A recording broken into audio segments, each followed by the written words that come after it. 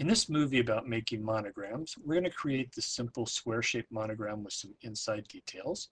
We will start by creating a new card that is 5 by 7 in size. And I'm going to again delete the text box that gets created in the card to begin with. I'm going to come over to the left-hand toolbar and insert my fixed shape that is a square. I'm going to click on it to make it active, drag one of the corners upward to resize it. Then I'm going to drag the whole square and reposition it. I'm going to right-click on it, choose Layout, and choose my color. In this case, I'm going to choose this color over here and click OK. Make it easy, I'm going to duplicate this again. I'm going to shrink it down a couple of clicks, which I will show you on the left-hand toolbar using the smaller icon. I'm going to right-click on the newly created text box, choose Layout, choose a color, choose white as my border color, and I'm going to make this fairly small. We'll try making this, say, 1/100th of an inch. And as you can see, it's a very small there. Now to make sure that it is exactly centered, I'm going to click both items together and use my centering tool.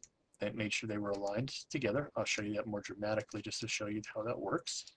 I'm going to highlight them both, select the centering tool, and since they're both active, it aligns one to the other. At this stage, I am going to use a font and some of the tools from the Monogram tool. I'm going to use the PE Verco Diamond shape. I'm going to use a border pattern. In this case, I'm going to choose this one here. And I'm going to choose my text color to be white. Click OK. And it's going to insert in the upper left-hand corner. I'm going to drag it over here. And now I want to make it bigger. I'm just going to keep clicking until I get it to be the size that I want.